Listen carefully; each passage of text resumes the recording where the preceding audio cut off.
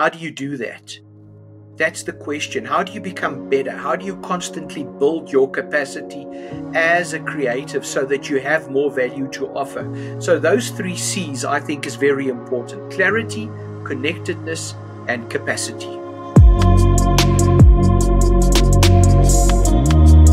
Welcome everybody, welcome back to the show. My name is Maynard as always, and on this channel at least we talk about how as creative professionals out in the world we can build a career that is meaningful, where we can make an impact, generate an income, and just do the work that matters to us and is special to us. Today I am super privileged and I have the pleasure to have with us on the show old friend and colleague of mine, Hermann du Plessis. Hermann is the founder and managing director currently of the Themba Thandeka Leadership Institute, or TTLI, if you will. And I'll share everything below. She'll be able to click and see what Hermann is busy with and how his work is going. Hermann has written and published a book quite recently in his field of expertise called Lead with Intent. It's all about the 9 principles and the practices for engagement and profitability. And we're going to be talking about that a lot with Hermann today. He has been working extensively with teams in all sectors and industries, especially helping them to engage with and implement not just the principles in the book, but also as part of his 20 years of expert leadership experience, whether it's in coaching, mentoring, strategic training, consulting in various spheres of leadership development. When it comes to Hermann and myself, Hermann and I met when we were both working at and with a church in Johannesburg, Mosaiek. And what immediately struck me about Hermann, and I'm sure you'll pick up on this in the next half an hour or so when we talk, was not just his deep wisdom, but also his way of communicating it in a direct and kind and compassionate approach, which for me does not just make Hermann an excellent leader, but just a stellar human being. So Hermann, welcome on the show. I'm super glad to have you. Thank you for saying yes and spending some time with us. Thank you, Maynard. I'm grateful I finally made the cut to be on your show. No, of course. You always made the cut. I was looking forward. I was telling you before the time that I invited you with selfish intent because I've always enjoyed our conversations. And now that you are a professional coach and leadership consultant, as you should be, as always should have been, I think that this half an hour is going to be just of so much value, not just to the audience outside, but to me as well. So thank you so much. Thanks for being here. No, thank you. Your introduction was very kind. I appreciate it. And true though. I wanted to kick off. You know, part of the creative effort is to find your voice and figure out what it is that you're supposed to do in the world. For most of us in the creative world, for those of us that make things, that make change out in the world, there isn't a clear pathway. It's not a career.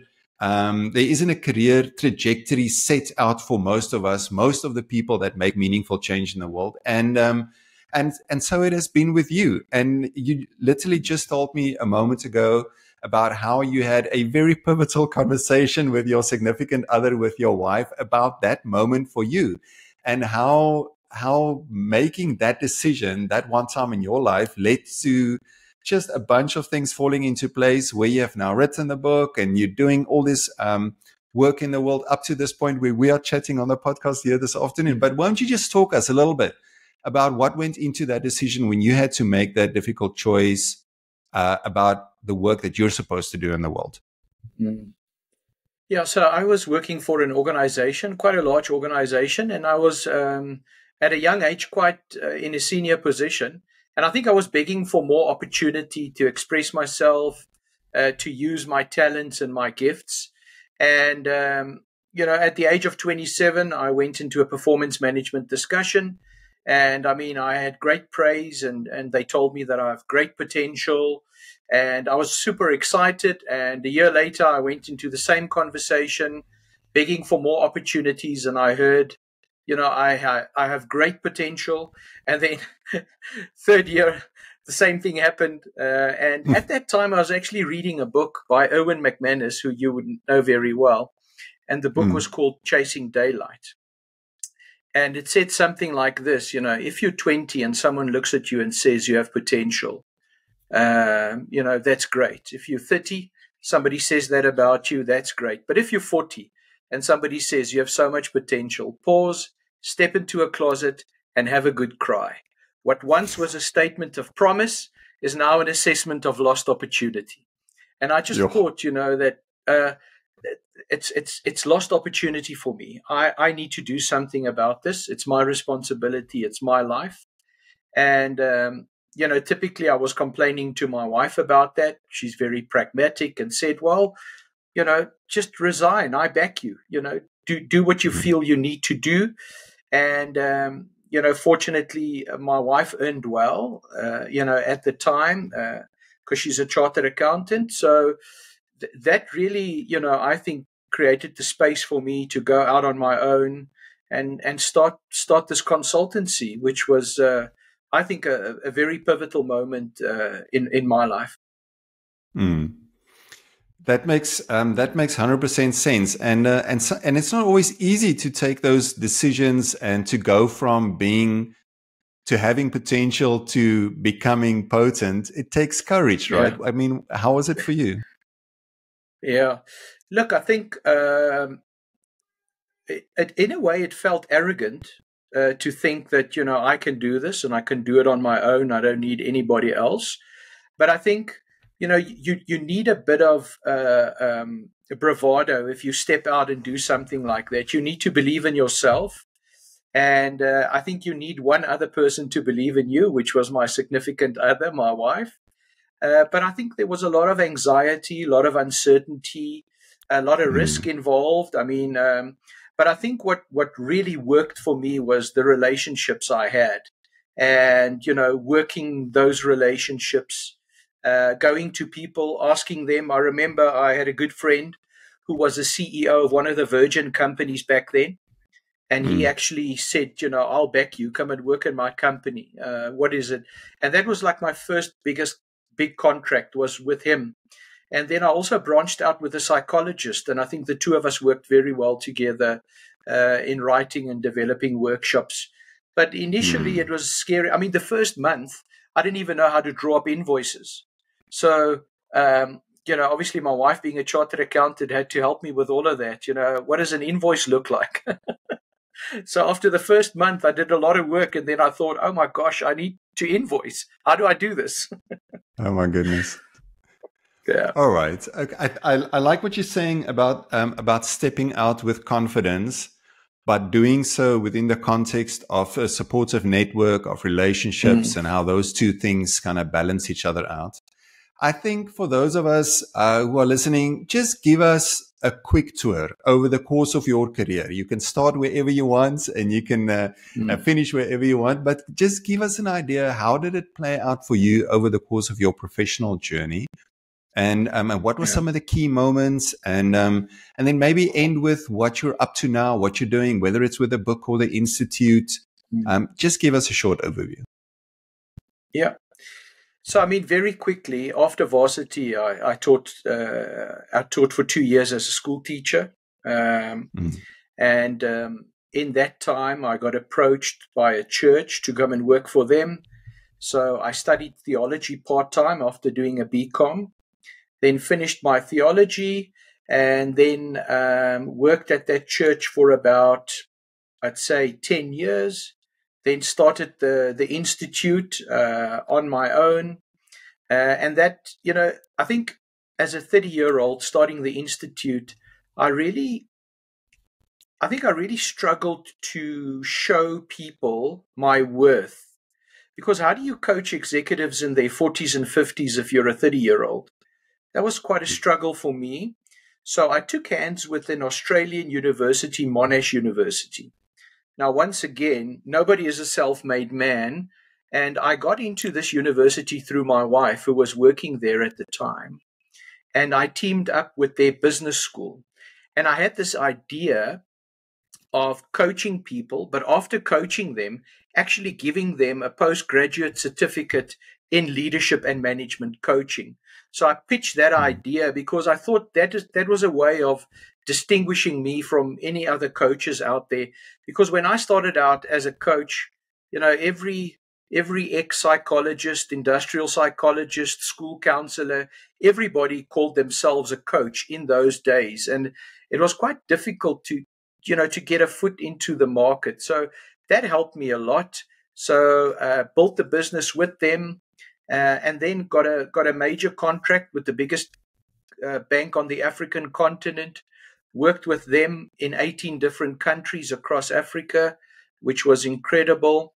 And, I think signed a lot of other clients, and I think developed over 100 plus different leadership products, which is incredible. It's incredible how much content you can create over a long period of time. I think, we overestimate what we can do in 1 year, and we underestimate what we can do in 20 years. So Exactly. I mean, just it's incredible how many courses we've developed. And then,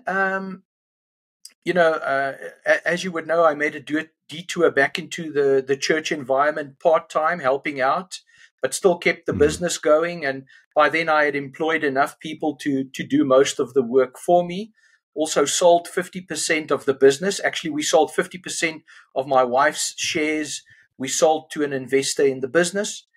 And then after 5 years working part-time ministry, part-time in the business, when COVID came, I actually went back into the business, which was a very good move because that gave me the time to eventually write the book. Now, I think the big reason we wrote the book is we unearthed an engagement methodology coupled with leadership that leads to engagement. So when we worked in this massive South African bank, the first division they gave us was a division that really struggled with engagement. And the executive came to me and actually said, Hermann, if we don't fix engagement here, we'll most probably be outsourced in the next 2 years. So, we got to work, and I'm going to be honest with you. We just looked at what the problems were, and we tried to add value and solve problems immediately. And within the first 2 years, we took the engagement levels from 4% to over 40%. Wow. And they were very chuffed with that, and they extended our contract, and we still have a contract with them today. Today, their engagement levels are at 93%, which is far beyond world class. So when we got those results, they actually asked us to duplicate the same in this business division across Africa. So what we have in the book is and by the way, then this bank came to us and said, exactly what did you do? And we said, well, we don't know. And the reality is we had to reverse engineer everything we did. So that's when we embarked on an 18-month research project to figure out exactly what did we do that worked. So we interviewed executive senior managers, middle and junior managers one-on-one, and supervisory level and down in the organization. We interviewed in groups, and we came up with 9 dimensions of engagement that I discuss in the book. And the first dimension is leadership, and the book's about the 9 leadership principles and practices. So I think looking forward now, we're very busy rolling out engagement solutions for customers. I think what's great is it's been researched in 18 African countries. So it's basically, I think, the only African model for engagement that I know of.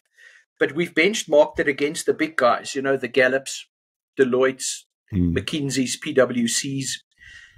I think we have the most comprehensive model, and obviously it's subjective, but I've looked at the other models. I think what we offer is a lot more comprehensive, and it's a lot more customized than international solutions.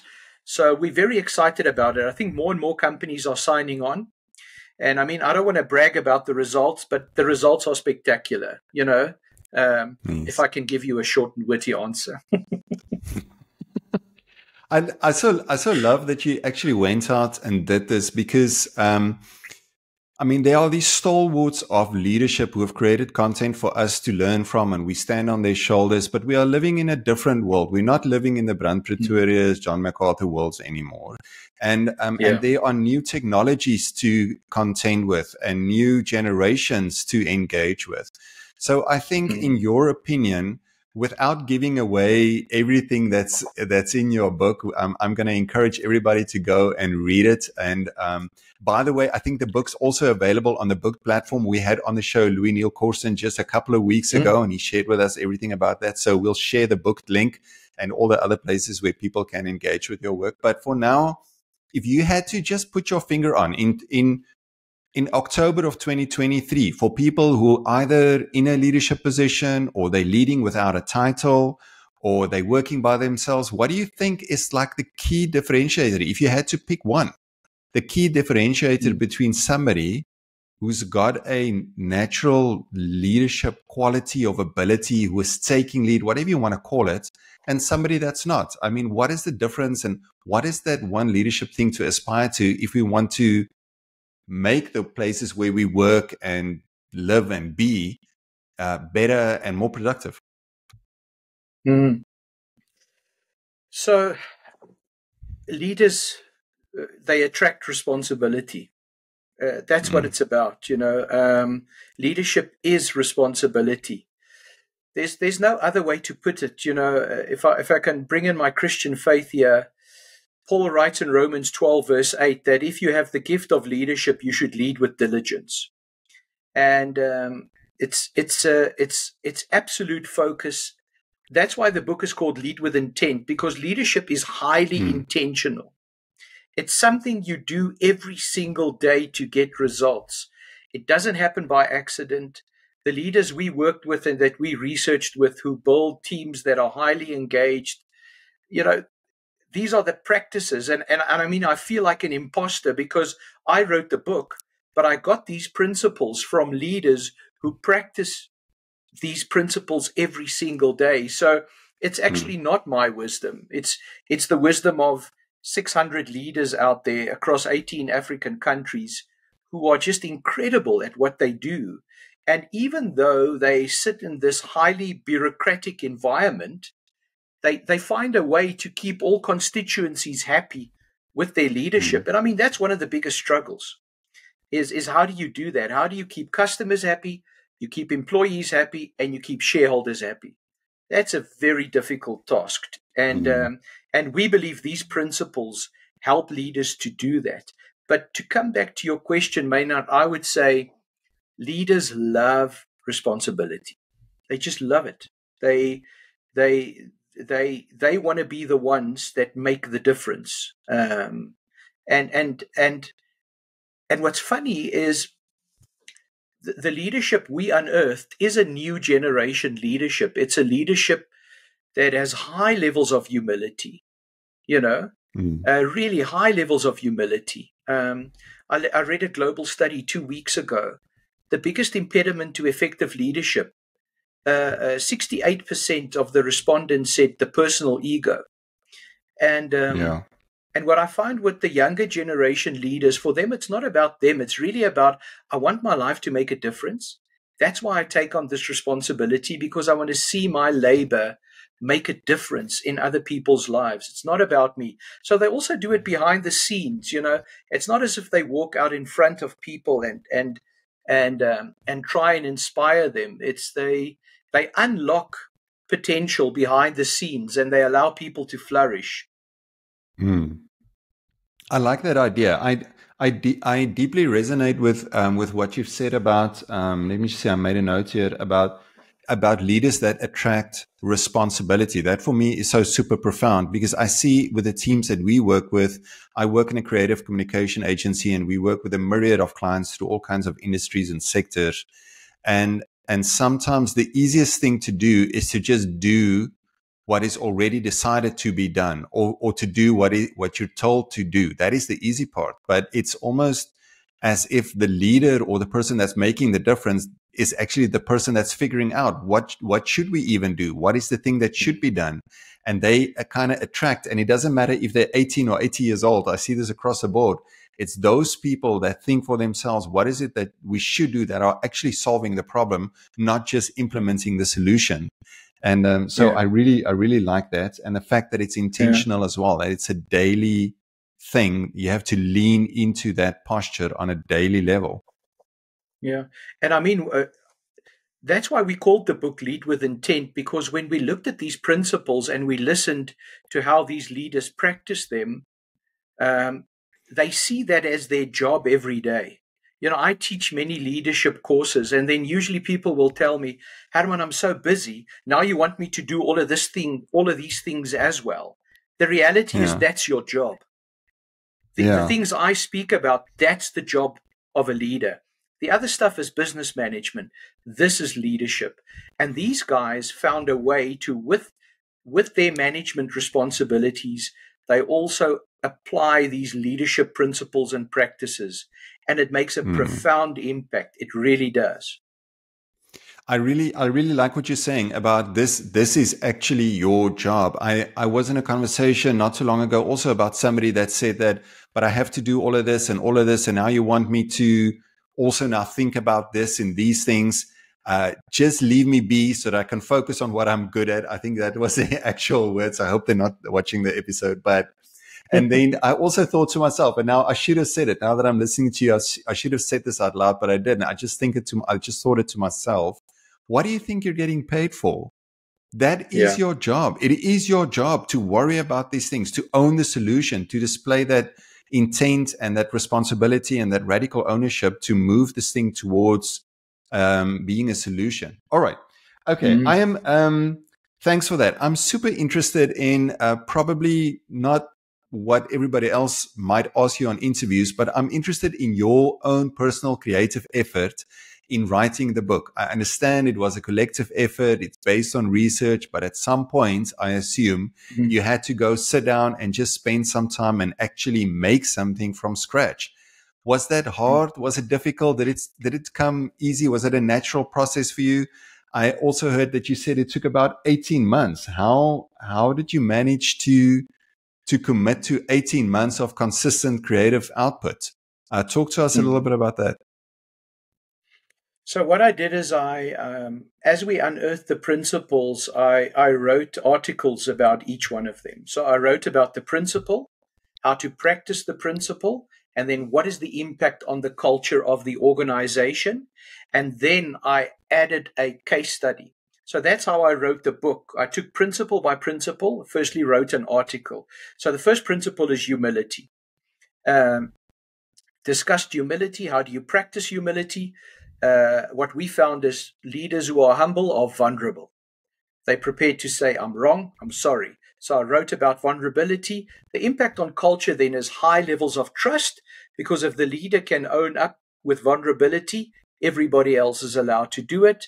And then finally, I would add a case study to that with one of the leadership teams we've worked with. So what I first did is I wrote articles, and they were quite short, and then during COVID, I took those articles and I actually put them together. I expanded on it, and then I wrote 2 chapters as an introduction to explain the philosophy and the thinking behind it, but also put the model in the book to publish the model so that the IP is ours, which I think was important because we started using the engagement model with the analysis we do for companies, and we just wanted it to get published so that it's out there and that the IP is ours. So the 18-month process was writing articles firstly, and then putting them together in a book. And then, I mean, the most painful part is handing your book to an editor, which is soul destroying. Oh my goodness. They pull it apart. The meanest people on earth are book editors. Oh, bless their souls, but yeah, you're right. But we need them. Okay. I mean, if I'm an Afrikaans guy writing in English, so you can just imagine. I think it was about 9 rounds of editing, which was quite painful. What I quite, and I can deeply associate with what you're saying, but what I quite enjoy nowadays is I read a wise friend of mine said that now that in terms of general content, you've got large language models that can write things for you. And now guess what? You have become the editor. So one of my favorite pastimes is to distill, to attract like large pieces of text from my favorite AI text copy generator, and then pull it apart and tell the AI model what they did wrong. And I feel I get a little bit of my own revenge back. Revenge. So yes. So I think we talked about this a little bit earlier. It's super encouraging to hear about how your creative process has got structure in it. You went about it systematically. But I mean, at the heart, and I assume, this is actually my question, is was this true for you? Because I know it's true for me, and I know it's true for many other creative professionals. No matter how senior you are, no matter how much you've accomplished in this world, this always stays true. There's always this creative angst this insecurity that we can never escape from, this dark place that always tells us you're not enough, you're an imposter. So when putting all of this out into the world, going through this creative process, do you still deal with creative anxiety, or any anxiety for that matter? What's your opinion on it? Do you have advice for the rest of us? Let's talk a little bit about that. Yeah. So I read a book, I think it was about 2019. The book was called Managing Leadership Anxiety. And the guy's called Steve Cuss. And it was a really profound book. And since then, I've been a big follower of Steve. And here's what I learned from Steve. So once again, this is not my wisdom. This is something I learned from him, but it's been, it had a huge impact in my life. He asked the question, what's the opposite of anxiety? And most people would guess it's peace, it's harmony, it's tranquility, whatever you want to call it, mindfulness. But he reckons it's curiosity. And it was quite controversial, but then he explained himself. He said they did a sociological study where they put a mother and a baby in a room. And the mother sat on the chair and the baby crawled around her, sitting on the chair. And then the baby would touch her, and then the baby would crawl around in the room, exploring high levels of curiosity, engaging with things on the floor. And every now and then the baby would crawl back, touch base with the mom, and then go back and look around in the room and just be curious. And then what they did is, once the baby was busy exploring, they took the mom out of the room.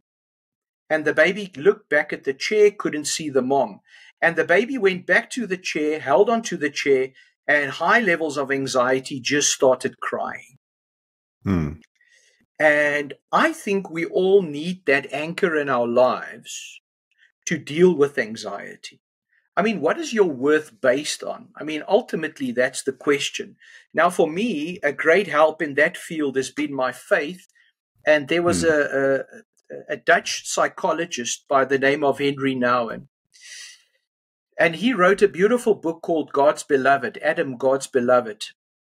And he talks about the identity of individuals. Because I think if you find your worth in who you are and not what you produce, it helps you to produce great content. But I think if your worth is in the content you produce, that creates a lot of anxiety for creative people. So what I do every morning when I drop my daughter off at school, I say the following. I say, Grace, Mom and Dad is extremely glad that you are here. And we believe this world is a better place because you are here. And that's enough. And we try and instill an identity in her that she has value. And not what she does has value. So I think that's very important. It is, what is your anchor? For me, it's my faith.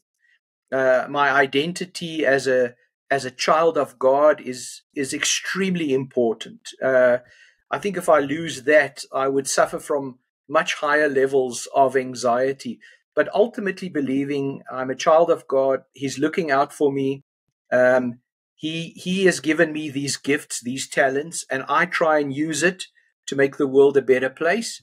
But ultimately, my worth is not in what I produce; it's in who I am. I love that. I'm reminded of a story that Elizabeth Gilbert, she wrote Eat, Pray, Love like eons ago. And she recounts a story where she was at a book signing of that actual book. And by that time, she was 27, 28 years old. And somebody came up to her and asked her, how does it feel? And she said, what do you mean? And they said, how does it feel to know that at 27, 28, your biggest success is already behind you? And she said it took her about 5 years to recover from that statement, just to know that I will probably never be as successful as I was. And it all has to do with that idea that my identity, my worth is tied up as a creative person in what I make, not in who I am. And so I just love what you're saying, that at some point we all have to realize, hopefully most of us sooner rather than later, that our worth does not come from what it is that we put out into the world. We just worthy by ourselves. We are. And if you can connect that to a deeper anchor, like your faith or whatever it is to you, that is super useful. All right. Yeah, I really appreciate that. Thank you. I have actually two more things to ask you before we wrap this up. I think the one is a little bit, might be perceived a little bit more on the negative side, and then the other one will end on a high note. But nobody goes through making things that actually makes a difference in the world at the scale of what the book has been and what the Institute is doing, and just what your work is accomplishing, without running into one or two challenges or disappointments or heartbreaks. And so if you care to share with us, what have some of those been on your journey? How did you process those? Are you still dealing with some of those? And then how do you survive or transcend deep disappointments on the creative journey to go on, pick yourself up and still do the work? So, I mean, I've most probably been rejected over 1,000 times, and maybe in 20 years of doing what I'm doing now, I've been said yes to about 10 times, which was great for the business. So the success is in hustling and never stopping. I think my biggest challenge, and the challenge for the business, is we're a boutique firm. So we're small. And if you work with big corporates, you will know this, that leaders in corporate environment, they don't manage and think what's best for the business. They manage and think what's best for my reputation. So we lose many business deals on a weekly basis to the big consulting houses, McKinsey, Deloitte, PwC, Kearney, all the big consulting houses. Because what executives think when they make decisions is they think, well, if this doesn't work out, I'm going to use somebody like PwC. Because then I can at least say, hey, I used the best. But if I use TTLI and it doesn't work out, people are going to say, you're crazy for using this small boutique firm. Why would you ever do something like that? So I think a big challenge for me was dealing with that, showing success stories in the corporate environment, building the reputation. I've been in many meetings, many, I can't even count, where people are super excited and you never hear from them again. And you follow up with WhatsApp, email, you call them, they just flat out ignore you because they rather go with the big established consulting houses. And like I said earlier, even though I think our products are better, they're more flexible and we can contextualize them better than the big consulting houses. We lose 90% of the deals we pitch for, we lose. So that's a big struggle for us. But, you have to work your networks. You have to build relationships. Most of the customers we get, we keep, which is great. And that's what it's about. So once you bring a customer into your firm, how do you take care of them is crucial. Getting the deal is a small part of what follows. And I think that's very important to realize. But I just think, rejection has been really tough. I've been despondent so many times. I went through a phase where I was looking for work overseas. I was so gutful. But, it's one of those things, rejection is just part of the deal. Yeah, I get it. Well, thanks for sharing that. I think my final question to you is if you had to imagine a creative professional person in whether they're in a leadership capacity or not, that are working on their career, they're doing their best and they're trying to make it work, either building their business or working in somebody else's company.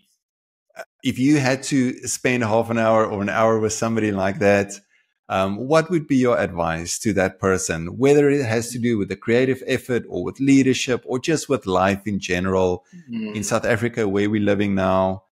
What is it that you tell young people that are starting out their careers?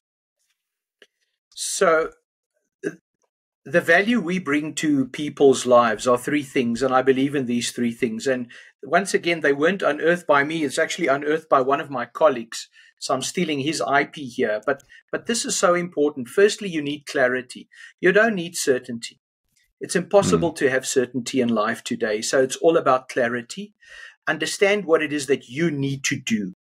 You can't focus on the what ifs. You got to get clarity. Secondly, you have to be connected. And I think a lot of creatives isolate themselves. So find a way to stay connected, to get input from other people. And lastly, continually build capacity. How do you do that? That's the question. How do you become better? How do you constantly build your capacity as a creative so that you have more value to offer? So those three C's, I think, is very important: clarity, connectedness, and capacity. I identify with that. I've been, while you were speaking, I've been thinking about through each of those for my own life. And there's definitely something that I could do, as I'm sure everybody can do, in gaining more clarity, being more kind of meaningfully connected. In fact, I love the fact that that has actually been the golden thread throughout our conversation. Bookending it with the conversation you had with your wife as she supported you right at the beginning, throughout everything now, talking about connection right at the end, and then finally having the capacity and the ability to actually do the things that we're supposed to in the world. Hermann, this has been such a pleasure. Thank you so much. Thanks for sharing, and congratulations on the book and the Institute and all the work that you're doing. It's been so great spending this time with you. Thank you. No, thanks, Maynard. I appreciate you having me on your show. And yeah, I mean, all the best for you and what it is that you guys do. I think it's wonderful. We're going to be sharing contact details for Hermann, links where you can find and connect with him and his work, all in the description below. If you haven't yet subscribed to episodes, please do so. There's more to come. I'll catch you in the next one.